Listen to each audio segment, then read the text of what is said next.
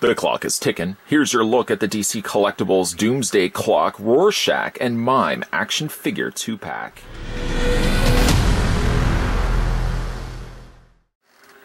DC Collectibles brings to life the characters featured in the smash hit comics series Doomsday Clock by Jeff Johns and Gary Frank.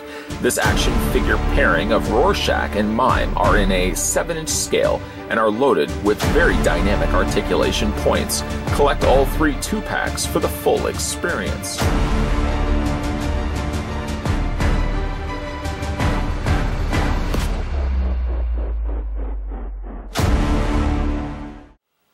So the very first thing we're going to do is figure out how tall these figures stand. I think they're going to be about the same height.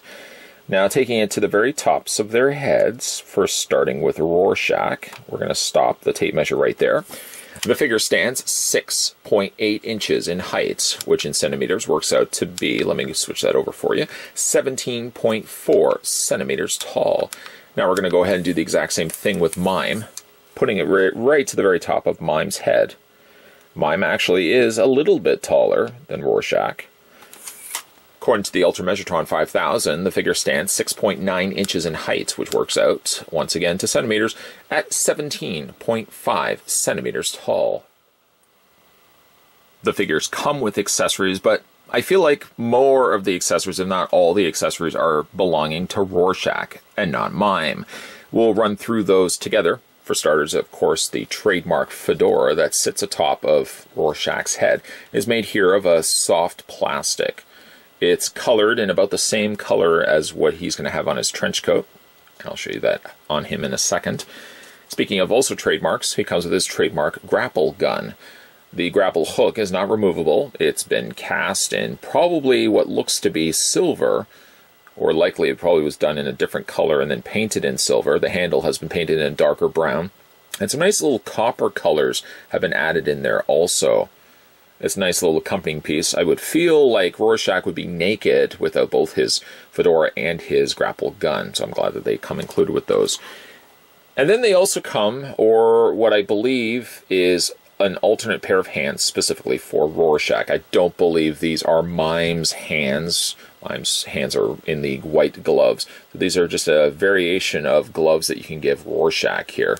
Now, if you want to change out the hands, you just simply grab the figure, grab the forearm, and wiggle the hand right off, and then replace it with the hand that you want to use. Of course, it would make some sense to know that which hand goes which place, but then you can get the variation of the brown glove or the black glove. One thing that is interesting about that is it is on the opposite ends. So if you want to have, say, the grapple gun on this side, you're going to have to be using then this glove, this colored glove versus the black glove because, well, again, the black glove is just a closed fist. I kind of like the darker glove because it's a nice darker contrast because this color is so real close to his outfit. I know, depending on, again, which design you want to go with here. I'm just going to pop that back off, revisit the glove, and then if you want to put the grapple gun into his hand, the handle is a little on the broad side, so when you put it in, I find it always is easiest to put it in on an angle and then just twist it around.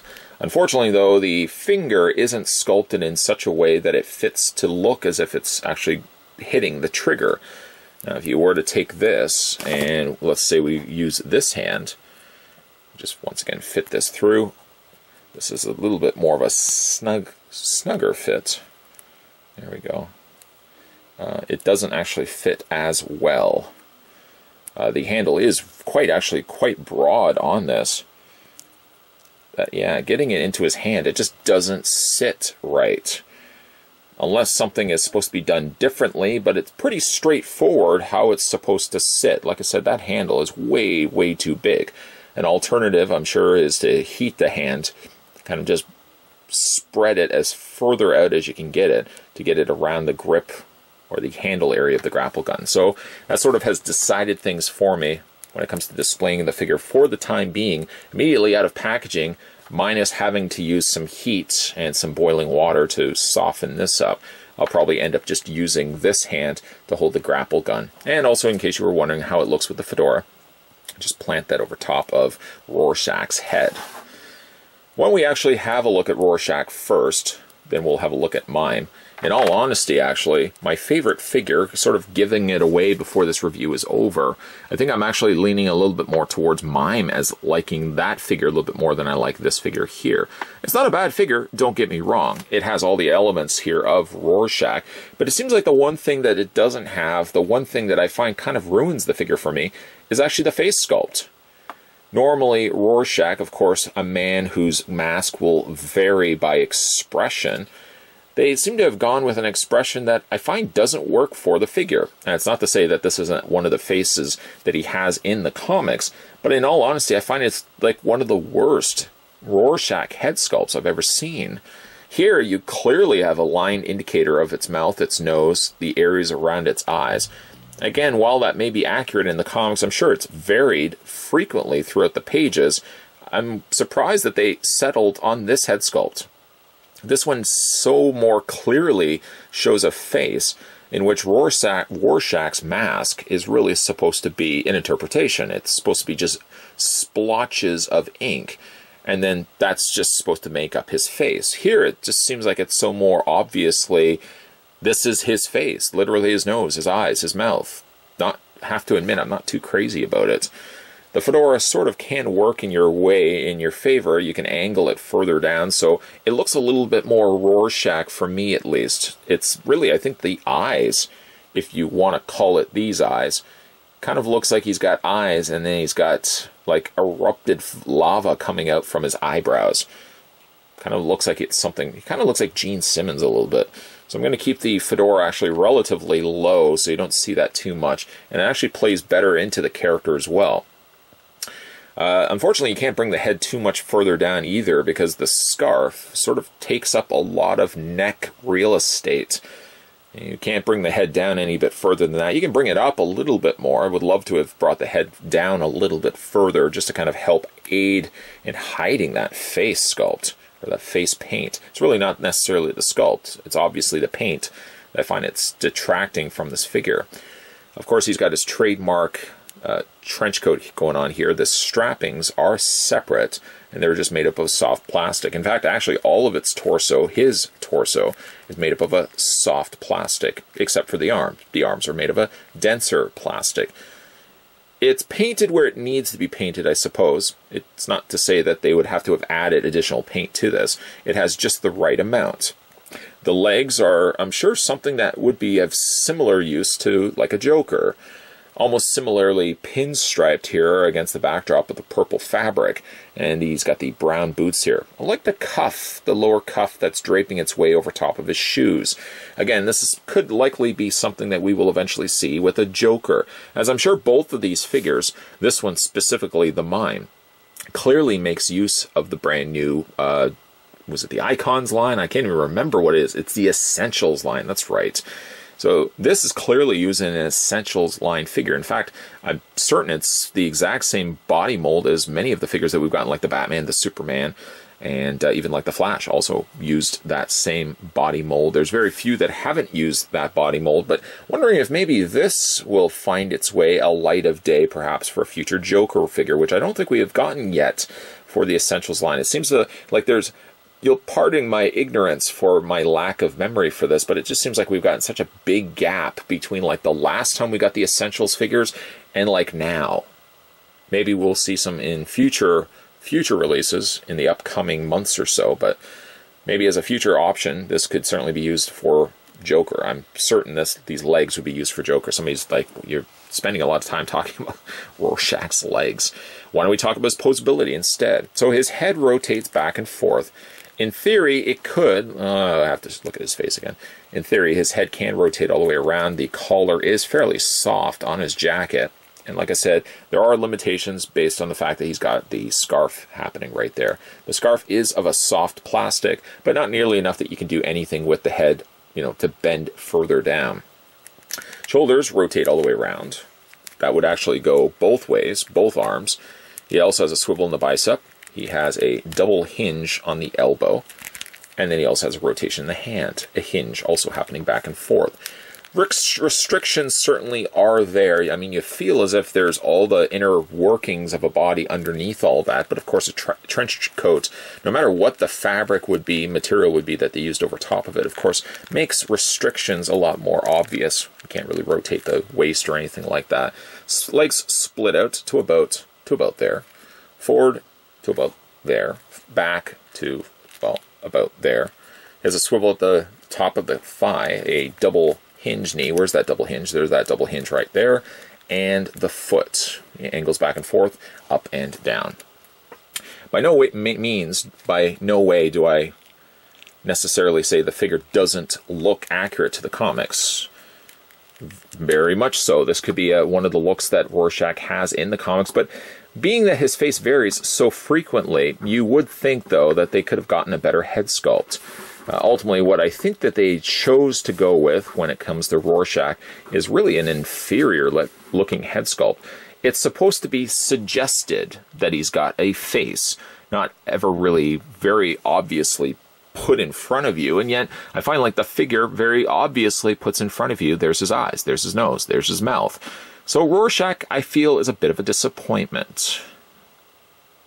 Moving along, had to wait for the dramatic pause right there, to what I think is a better looking figure, in all honesty. Here is Mime.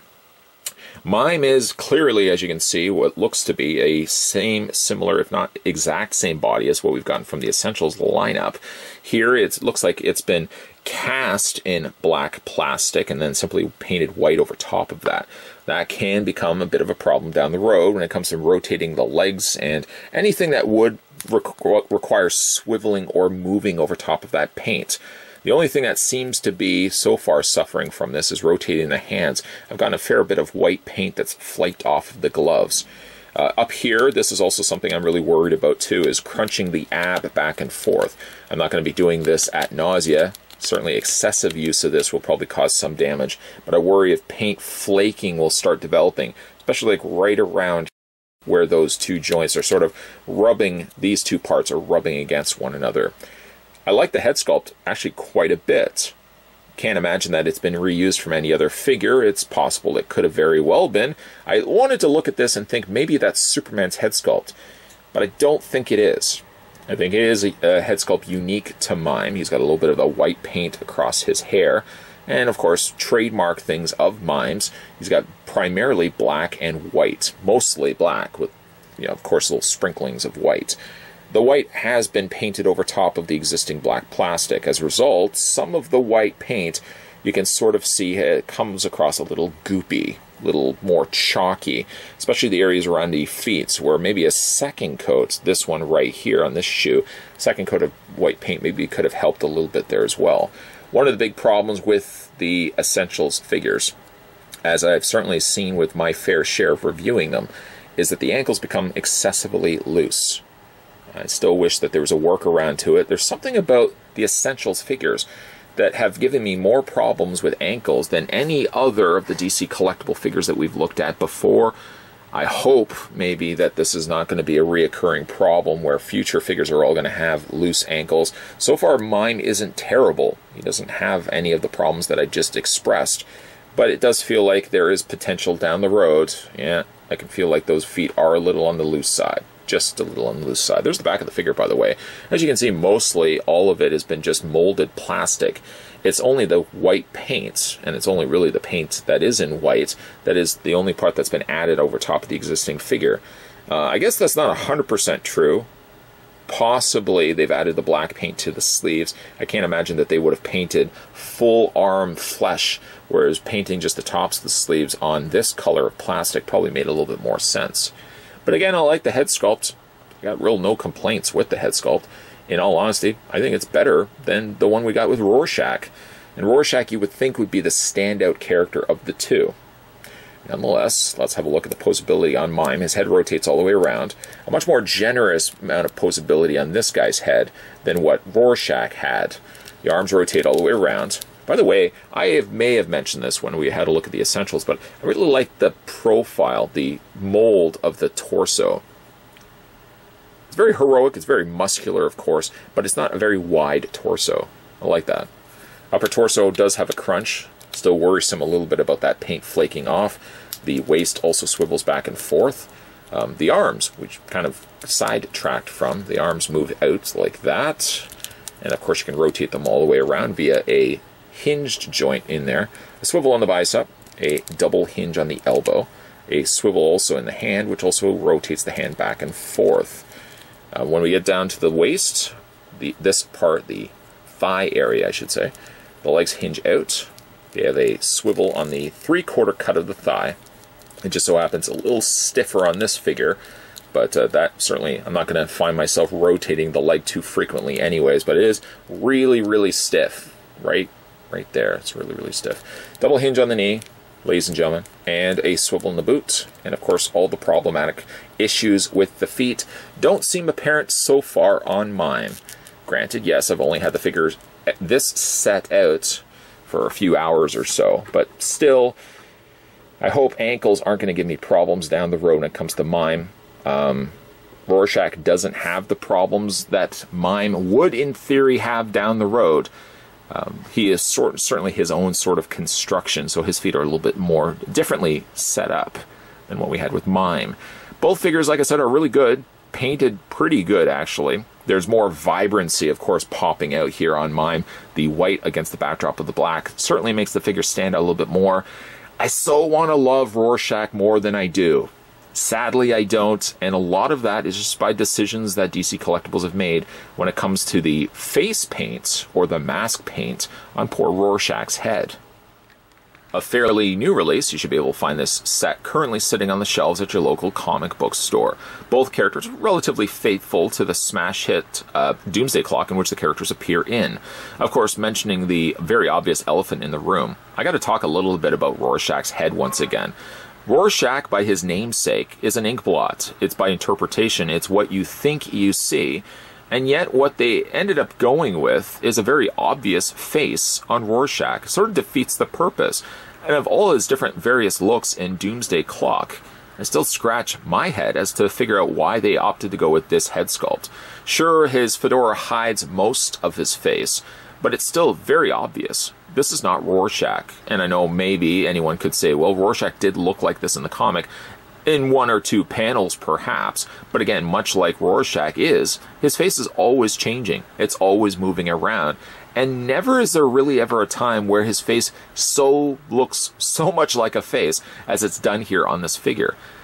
I feel as if anything, this head sculpt, this paint that they went with, might have been a brainstorming idea. Somebody might have just doodled it out on paper. But it escapes me to think that this would have made the top 3, or even worse, made the final cut, for this is the look that they wanted Rorschach to have.